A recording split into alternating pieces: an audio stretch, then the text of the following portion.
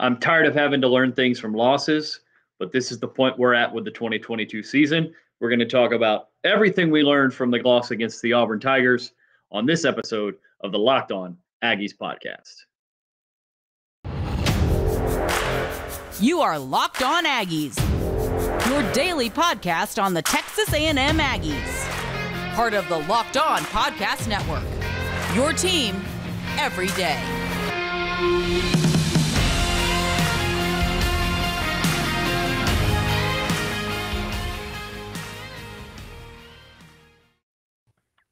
What's up, everybody? Welcome back to the Locked On Aggies podcast, part of the Locked On Podcast Network, your team every day. I am your host, Joey Ikes. Thanks so much for making Locked On Aggies your first listen.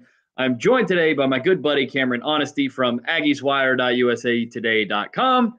And today's episode is brought to you by LinkedIn Jobs. LinkedIn Jobs helps you find the qualified candidates you want to talk to faster. Post your job for free at linkedin.com/lockedoncollege. That's linkedin.com/lockedoncollege to post your job for free. Terms and conditions apply.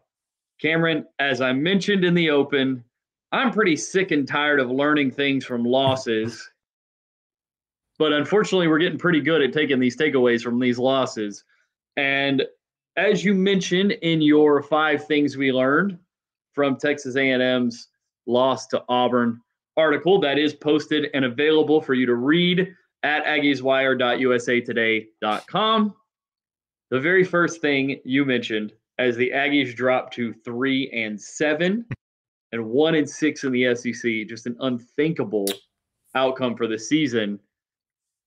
Injuries and attrition have really buried any chance of victory for the Aggies during this 6-game, I can't believe I'm saying that, 6-game losing streak. Yeah, it's bad, and you know, I was listening to Billy Leachy of the Luchander podcast. I kind of caught it the other day, and him and David Nuno are doing the same thing we do, you know, pretty much every week, just kind of going over the terrible losses and why it's happening, and what we think. And I think he had a great kind of point there. He said, well, if you're blaming the entire, you know, season on injuries and attrition, and that's why they're losing, then, you know, you're probably in this wrong career. And I just want to preface, that's not what I'm saying. But what I am saying is that when they start to catch up and you're already playing poorly and you're already playing a type of football that is just ugly and undisciplined and just erratic, and just it looks like they just don't show up or even know what they're doing half the time, then I just love to throw that out, because for example, is Antonio Johnson, who was back against Auburn. And there were moments in that game where if he wasn't playing defense, yeah, they wouldn't have only allowed 13 points. He was showing up in the backfield almost every play. He was getting TFLs. He was blocking passes. He was doing everything he's supposed to do, because he's just that kind of player. And yes, he's very talented, and he's going to be a high-end draft pick, most likely next season or next draft cycle. We'll see about that. But at the same time, that's one guy, you know, and I can name a Damani Richardson or, you know, a Tyreek Chappelle, other guys defensively. And I'm really naming defense because, you know, the O-line is pretty much the other area of this team that's just completely banged up by season-ending injuries to 3 starters. But you know, and I'm not going to be that guy to say, well, no excuse, you know, you should be playing better. But I'll say it here, you should be playing better. You can't just blame it on the fact that Bryce Foster's out, that Aki Ogunboji is out, that Jordan Spasomagic, I can't ever do his name right, Moko is out. You have depth pieces. We heard it all off season about you know, just the depth of the O-line and how if one guy got hurt, you know, someone else is going to step out. Matthew Wyckoff was the first one that always came out of Jimbo's mouth, and he's been terrible. He's been horrible, and I'm sorry to say that, but there was a hit on Conner Weigman in the game, and it was a whiff by our left tackle, who is young and still inexperienced. And you know, we see it all the time in football. They whiff, they know they whiffed, and they kind of just stand there and watch their quarterback get destroyed. And Joey, I was, you know, I had a lot of stuff going on that day, and I wanted to throw the controller at the TV when I was seeing. I was like, what the hell, man? This is disturbing, and this is this is not what I want to see at all. And this is not what we should be seeing by now, because Conner Weigman just came back, right? He just came back from missing the Florida game because of the flu, which again, catching the flu is not his fault. And, he's just trying to play. The kid played his butt off in that game, and he wasn't getting much help. And obviously Moose Muhammad not being out, that's another story entirely. And he wasn't playing, and that didn't help him. So I'm not even going to mention Conner Weigman's play, because the kid worked his butt off and he did everything he could to try to win. But every aspect, from the trenches on both sides to just the defense as a whole, how they've regressed, it's been horrible. And yes, but to the point, injuries, especially to some of the important pieces of this team, have hindered this team to the point where it's almost like they give up. And they're just like, you know what? He's out, so I'll play 50%, I'll do all I can type of thing, which is like a middle schooler, right? Who gets a little boo-boo in practice and then goes, I don't want to do this. I'm just going to play as hard as I can. And this is big boy football, and we're not seeing big boy football out there. And it's ugly as hell, man. Yeah, it's definitely not pretty. And I think it's one of those things that, and you talk specifically in your article about injuries and attrition. And I think the third factor is youth, right? And so a lot of times what happens is you get these college teams and their starters may be their younger players a lot of times, because the really high quality veteran players leave for the draft, right? Mm-hmm. Like after a redshirt sophomore season or a junior season, they'll leave for the draft. Yeah. And so you wind up with depth pieces that are sort of your more veteran pieces that are, experienced, have been in the program for a long time. A&M is dealing with just massive amounts of youth everywhere. And when you add that on to the youth, the injuries, the suspensions, I mean, we're going to spend a couple of minutes here talking about, I haven't spent very much time this week talking about what happened with Moose Muhammad on Saturday. And I tweeted probably 7 times during the game, #Where's Moose, because you could just feel how much that offense needed that additional weapon on the field, especially in a game that we haven't mentioned yet, that Devon Achane didn't play in because of a foot injury. And so we talked about his performance in the second half against Florida, and we didn't really get until a little bit later on the information that there was a foot injury in the second half against Florida. Yep. And that was a pretty big reason for the reduction in usage and the reduction in production. But now you're without Devon Achane. You're already without Anaya Smith for the season. You're playing down 2 or 3 starters, and you suspend one of your, or you bench, I don't know if suspend is the right word. You suspend one of the 2 really high-quality receivers that you have because he's wearing the wrong kind of arm sleeves. And as a policy that the head coach has, when there are certain weather conditions, skilled players are not allowed to wear arm sleeves because the moisture condition can cause ball security issues. And so it's a thing, apparently.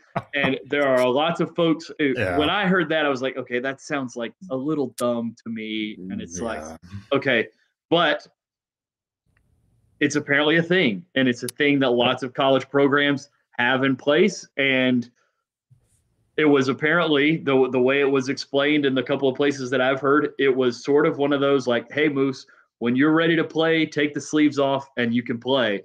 And he sort of chose not to play. And it's a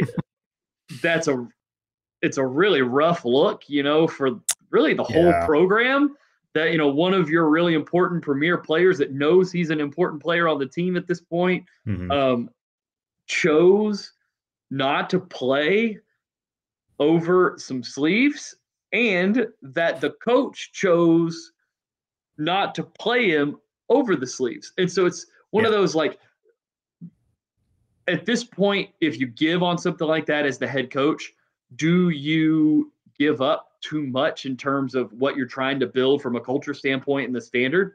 Maybe, and I think that's probably reasonable.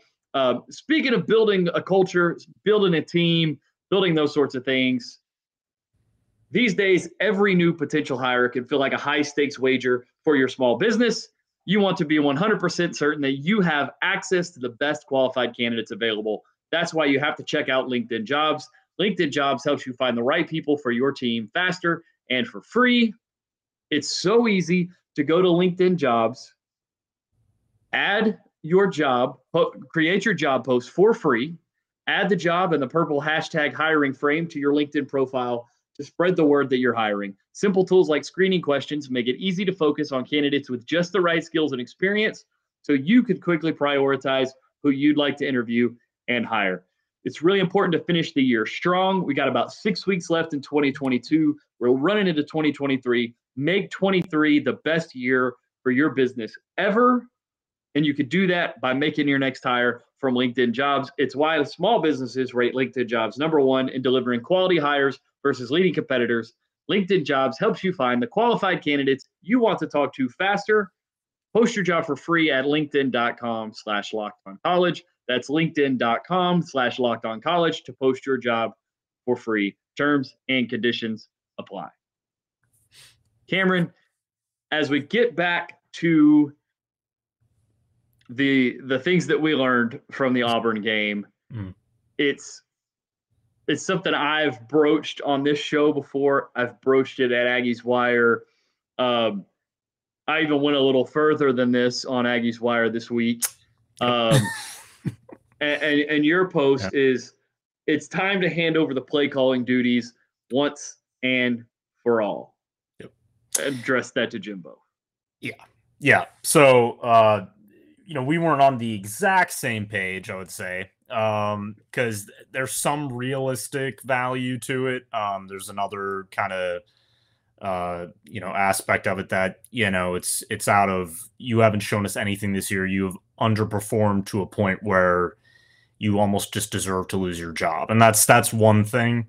The other thing is the whole recruiting aspect, the money, everything's tied into that. And so I kind of took the easier route of saying, look, I mean, the thing that I believe A&M is going to do is retain him and basically give him an ultimatum, as if you want to continue coaching here for the future, you need to go hire one of the select guys. You did an excellent list at Aggies Wire about some of the top potential offensive coordinator candidates that are out there right now. I mean, there are plenty of options that are doing very well. And if you are a person who loves statistics, just go into the top scoring offenses, just kind of look it up. I think every database has it.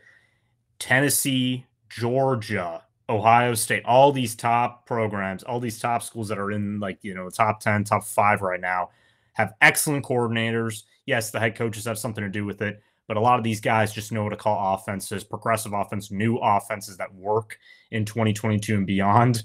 And look, there's a lot of ego attached to it. Jimbo Fisher is a guy who, is making a lot of freaking money right now. And the thing is that what a lot of people don't get is that those who make as much money as him, and look at the example of billionaires and guys like Elon Musk even, who have giant egos and think they can take over businesses and, do whatever they want with them. And they know everything. And that's not what I'm saying Jimbo Fisher is, but he is acting like that right now. He's kind of acting like, well, we may be 3-7, but my system works. And it's like he needs to be banged over the head and said, dude, you have won 3 games. You're playing a UMass team this weekend who has 1 win. You only have 2 more wins than them. And you're favored by what, 33 points, which I thought was hilarious. I'm just thinking, wait, did A&M win 8 games this season? Points. Yeah, I'm like, they've scored 30 points once this season.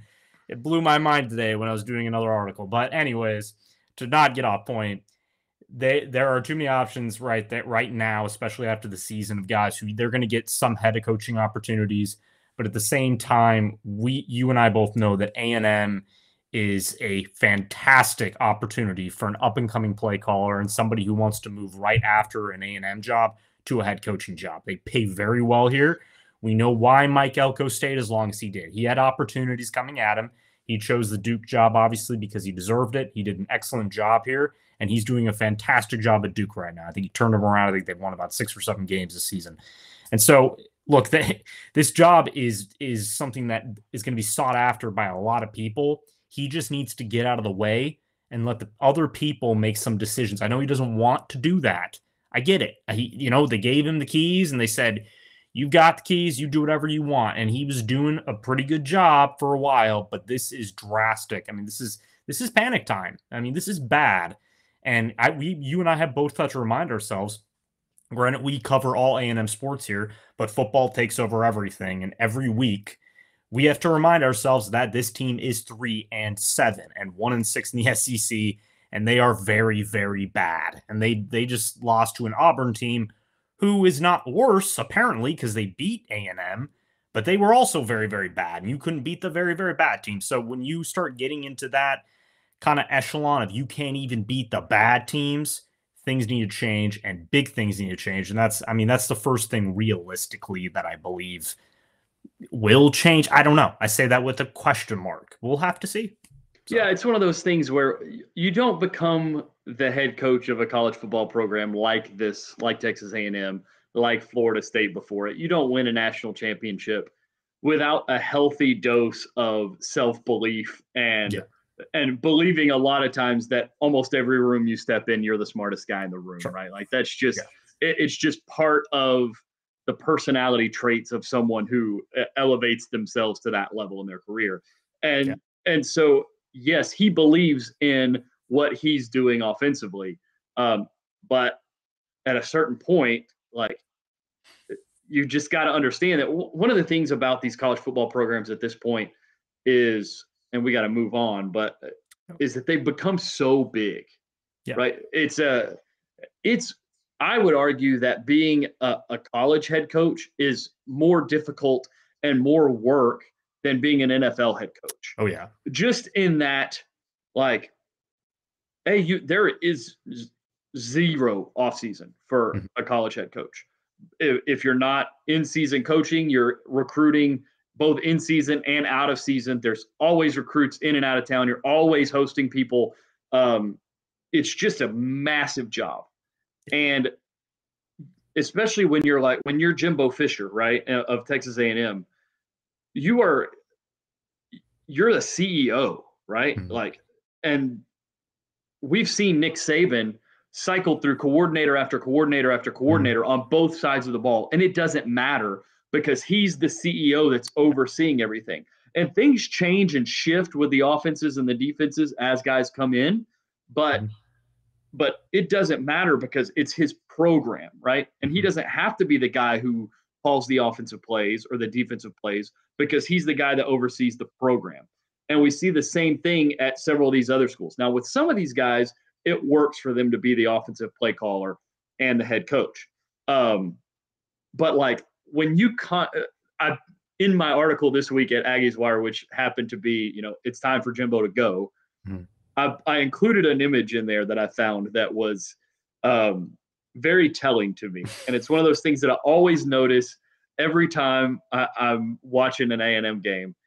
You can tell when an offensive play caller or when a head coach has things together and under control and is in like a flow state or moving things the way that they're supposed to, because everything looks organized. Everything is clean. Everything is well put together. They don't have 45 sheets of paper and a spiral notebook and all this other stuff that they're dealing with while they're trying to call plays. Like to the extent that like Mike Leach holds a Post-it note in his hand. I was about to say that. And I know for a fact that like I've heard him talk about that before. That Post-it note does not have plays listed on it. Yeah. That Post-it note is to keep track of how many touches the guys on his offense have gotten throughout the game. Like that's how well he understands his offense. Yes. That's how well adapted he is to it. And that's how and we're talking about Mike Leach here. Like we're not talking about like the most buttoned up individual here. But like you see Jimbo with his glasses down real low, right? Because he can't see the play sheet anymore without them. And that's always a signal to me. Like if you're wearing the glasses on the sideline to call plays, it's time to stop calling the plays. And like it happened to Jason Garrett when he was the offensive coordinator with the Giants, right? He never wore the glasses when he was the head coach because he stopped calling plays. So once he started calling plays when he moved from the Cowboys to the Giants, those glasses come on, and now it was what you expect it to be when your offensive coordinator is wearing the glasses at the tip of the nose. And so he's got the glasses at the tip of the nose. He's got 3 different laminated sheets, at least 3. Plus, he's got a full spiral notebook open with the pages just flapping everywhere and a pen slid down in the spiral like he's my 3rd grader going back and forth to school, right? And and it's, how can you possibly have clarity about what you're calling on offense? How can you possibly have any sort of synergy about what you're doing? Or how can you build any sort of tempo or rhythm calling an offense when you're dealing with that much stuff, right? Like even like Sean McVay, head coach of the Rams, they're not having the greatest season. They're dealing with a lot. But like when you see Sean McVay on the sideline and he's the head coach of an NFL team and he's calling the plays, Kyle Shanahan's the same way. One piece of laminated paper. Yes, it's a wide sheet that's folded into basically 2. One piece of paper in their hand, one, big legal size piece of paper in their hand, and they're calling an NFL offense, which anytime you hear anything coming out of college to the pros is how much more complicated, complex, how much more verbiage, how much more there is in an NFL offense than a college offense. And they manage to get everything they need to get on one play. They get all the situational stuff on one sheet. They get all the play calls on one sheet, all of the go for 2 information on one sheet, all of that stuff on that one sheet. And Jimbo's got 45 of them. And you cannot convince me that on top of, like, we see it every game, right? A play happens, there's a call that he doesn't agree with the official, and he's hollering at the official, and the play clock gets to 15 seconds, and he doesn't have the right personnel in the game. He doesn't have the right play call in. Now he's calling a timeout with 8 minutes left in the 3rd quarter because he couldn't get a play call in time. And we just see it happen so many times that if that combined with all of the discipline situations and the ups and the downs that have happened and suspending players because of sleeves and all this kind of stuff, like maybe this guy doesn't have his hands around this thing like he's supposed to.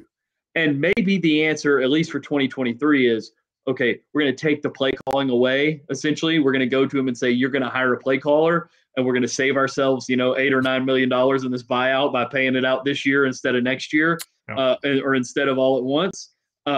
And if that allows him to get his hands back around it from the CEO standpoint, fantastic. If not, then it's time to move on, because he clearly can't hold on to this type of program, this level of program, in this era of college football anymore. And that's really unfortunate, because it really seemed like, especially like from a recruiting standpoint and all that kind of stuff, that he sort of had it going in the right direction. And it's just all fallen apart on the field this year. And we've seen it play out in a whole bunch of different areas. Cameron, before we got to get through 3 points in the next segment. But before we get through those, I've got to talk to you guys about BetOnline. BetOnline is your #1 source for sports betting information, stats, news, and analysis. Get the latest odds and trends for every professional and amateur league out there, from football to basketball to soccer and esports. We've got it all at betonline.net. And if you love sports podcasts like this one, you can find sports podcasts at BetOnline as well, where they're always the fastest and easiest way to get your betting fix. Head to the website today or use your mobile device to learn more. BetOnline, where the game starts. And now that you've made Locked On Aggies your first listen, make sure you go check out Locked On Sports today for all of your sports needs, all the sports, everything going on over there, the take of the day, the game of the week, all that kind of stuff going on at Locked On Sports today, wherever you get your podcasts. Cameron, we're going to get through these quick. I had to go through my Jimbo rant there, but we're going to talk about 3 promising. We're going to tie all of these into one, and sort of what did we take away that showed us some promise for the future. The first one, I think, is Conner Weigman. Like you mentioned earlier, he struggled a little bit, didn't have a whole lot going on around him that could help him. Only threw for 121 yards, didn't complete 50% of his passes, only threw 1 touchdown, which came late in the game. But even in all of these circumstances, there were some plays and there were some moments that, were wow moments from the quarterback position that we haven't seen from anybody else playing quarterback this year at A&M. Combine that with, we mentioned Devon Achane being out of the game. We saw Amari Daniels get way more run than he normally is getting because he hasn't gotten hardly any because Devon Achane's gotten almost all of it. Had a 38-yard run towards the end of the game, had 84 total yards rushing on the game. That's a great sign in terms of what the future of the running back position looks like for A&M. And then we mentioned this guy several times on the podcast because it's just amazing to me that LT Overton is 18 years old. He's supposed to be playing his senior season of high school football. He's supposed to be playing in the playoffs in high school football right now. And he just started his first game at Texas A&M in the SEC on the road against Auburn. He had 9 tackles and a tackle for loss on the night and was second behind Antonio Johnson in tackles. Talk about those 3 guys and what their performance against Auburn tells us maybe there is some hope for this program still in the future, and that one lost season may not be, the death sentence for the program that we worried it might be. Yeah, and I mean, all those guys you mentioned, obviously, those are the kind of the key players that I'm looking forward to next season. I don't worry, a lot of the fan base right now, and granted, let's be honest, the people who do not get paid to cover this team and put a lot of work in, who are just kind of putting emotions out, and that's fine. We all do it. Talking about the transfer portal all the time. Well, are these guys leaving? Who's leaving? Who's staying? Don't worry about that now. What I would tell people right now is when you watch these last 2 games, yes, from a bowl perspective, it's meaningless. This team's not going to a bowl game. The biggest thing they have left for them is to maybe spoil LSU, who was just ranked 6th tonight in the college football playoff rankings. We'll see what they're ranked by then. Play spoiler. Don't let them beat you on your home field. That's how you have to look at it. And I'm telling you, the UMass game this weekend, I'm going to be looking for every guy you just mentioned, especially LT Overton, who I think is going to be one of the best players to come out of A&M defensively. Kind of like a DeMarvin Leal was. I think he could even be better than DeMarvin Leal in that way, especially from a pass rush perspective. But Amari Daniels, that was someone who jumped out at me because I didn't see, I didn't really see anything that was like super jump off the page, but I saw great footwork. I saw kind of a second gear when he had about that 38-yard run or something. I think it was at the end in the 4th quarter. He's got good vision downfield. He's a weapon. He's somebody who, if he kind of matures in this offense, he's not going to be Devin Achane because nobody is going to be Devin Achane. But I think a combination of him, Le'Veon Moss is one guy I hope gets a little more run in this game. He only had about 5 carries. I think I don't know what was going on there, but I think they just gave more of the workload to Amari Daniels. I don't know, maybe just more experience. I hope both those guys play a lot this weekend, and obviously in LSU. And then, Conner Weigman is pretty easy to talk about because we mentioned at the top of the show. By the way, there's a reason why I did not mention Devin Achane being out, because even mentioning Devin Achane being out is something that we could harp on for a while. But even him being out of that game was not an excuse they could use because of the guys we're talking about right now. I think they could have won that game with Amari and with Le'Veon Moss. I think if they played a little more together in a 50-50 split, but everything else was what brought that team down. So this is what we have to look for now. We have to look at these young guys, how they mature, what they bring to this offense and defense for the future. If you're looking at 2023, don't just look at the darn transfer portal. Remember, there are going to be a lot of guys that are staying and want to build with this program. I've heard through the grapevines, through Texas Ags, and a lot of guys I trust a lot, that things are going better than we think, and especially in the locker room. There's a lot of guys who are buying in. They're practicing hard every week, no matter the losses. These guys love playing together. One guy I can tell you is Evan Stewart, is one that we don't really have to talk about a lot. This is somebody who is going to, I believe, stay with this program. He wants to play with someone like Conner Weigman.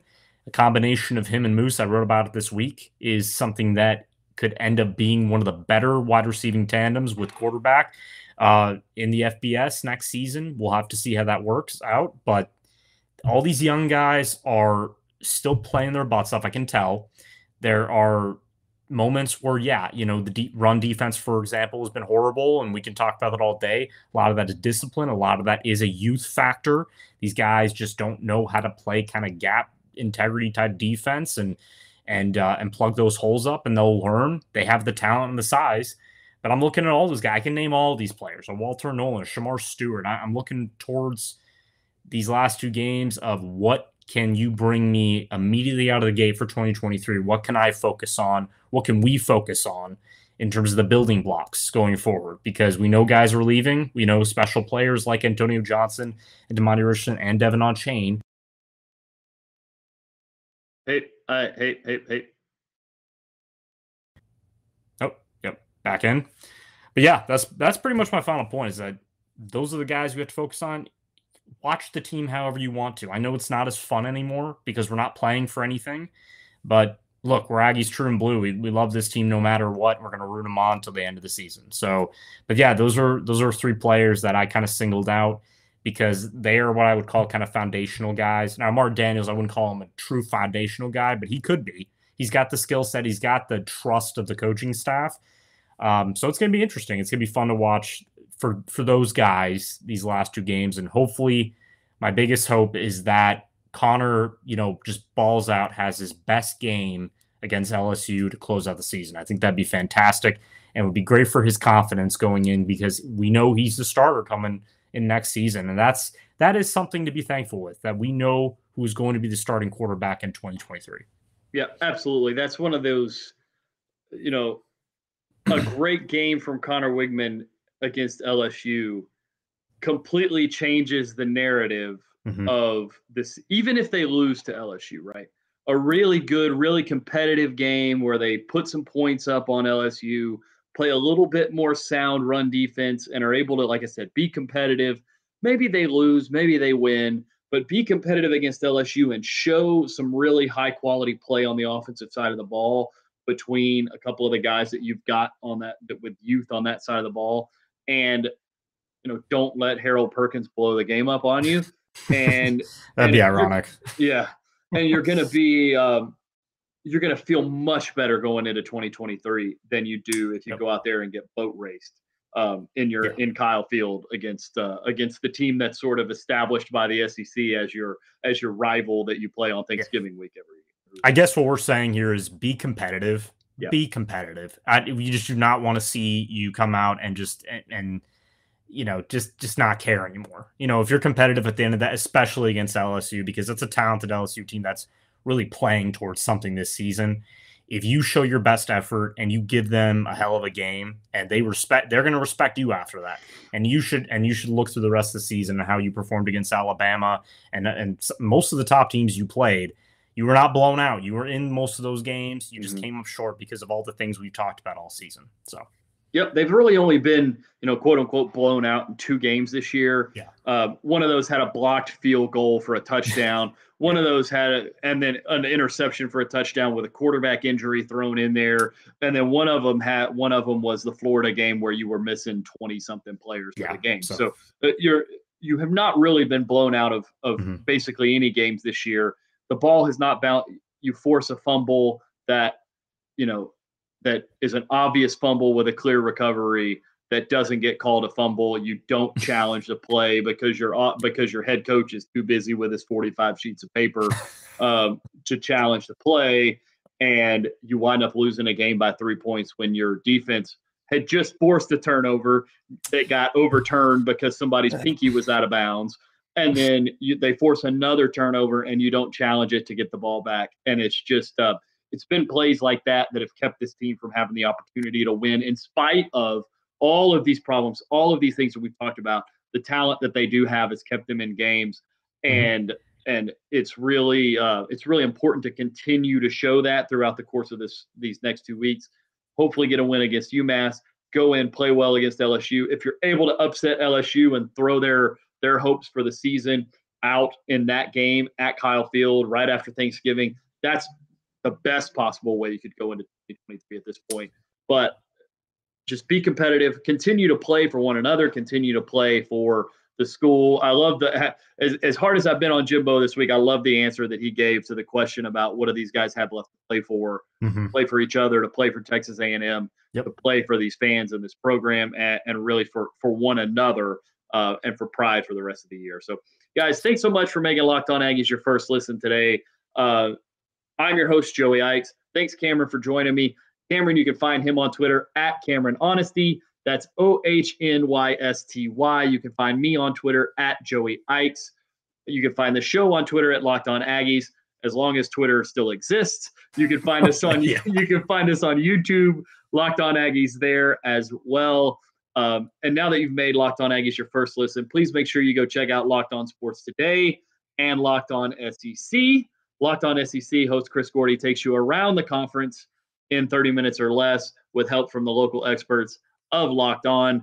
It's a great way to keep track of everything that's going on in the SEC. Even though the Aggies are out of contention, there's a whole lot of really cool stories happening in the SEC right now.